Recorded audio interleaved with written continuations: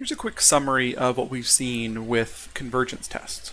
So we had the geometric series at first, which I didn't list as one of the convergence tests, but if a series happens to fit that form, you have a test for whether it converges or diverges. And then we have these 8 other tests that we've run through, and for each one we've seen at least one example of them.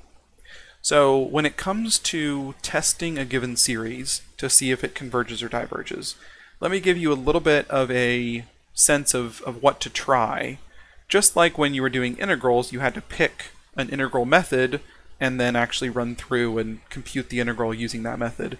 The same thing here. When you run across a series and you aren't told what method to use, you'll need to pick out a test to use, and then you'll have to know how to run that test and how to draw conclusions with it. So let me give you a little sense of how to pick which test to start with. First of all, you should look to see if the series fits the form of a geometric series. If it happens to fit that form, you can use that conclusion we've drawn there. Or if it happens to fit the form of a p-series, then you can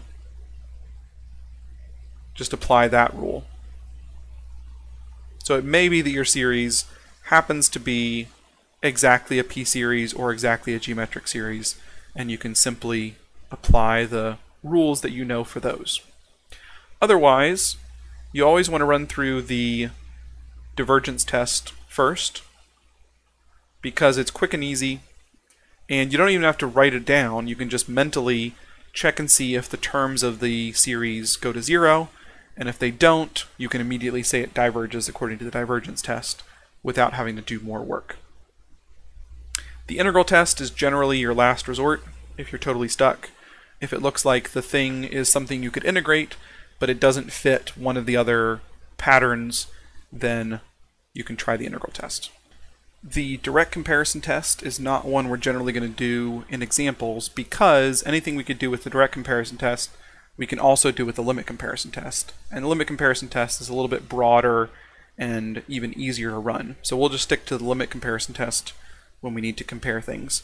So this would be if the series you're looking at looks like a geometric series or a p-series, but it's not exactly equal to one of those.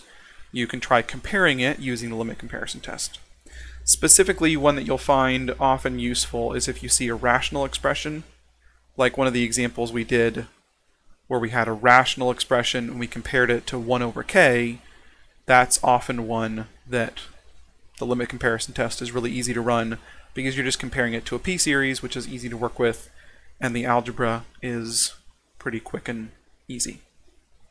The ratio test, again, we're going to use that when we talk about what are called Taylor series, which is the application we'll get into after this. But for specifically looking at the convergence of series that you're given, if you see a factorial, think ratio test. Or if you see powers of k and it doesn't fit a geometric form exactly, a ratio test will generally work pretty nicely with that. The root test really is most useful when you have something raised to the power of k, some expression, not just a value raised to the power of k, although it would work in that case. But the root test really is helpful when you have, like in the example we had where we had a natural log expression raised to the power of k. And then the alternating series test, if you have an alternating series, of course, think about the alternating series test. You could also try the ratio test in that case. The ratio test is surprisingly versatile. It applies to a lot of things. But generally speaking, just try to run through some of these ideas. Again, first look and see if it fits the p-series or geometric series form. Then try the divergence test. Then see if you recognize a factorial or a power of k or an alternating thing, so it fits one of those last few tests. And then see if it can be compared to a geometric or p-series using the limit comparison test. And then if you're totally stuck, your last resort would be the integral test if you have to.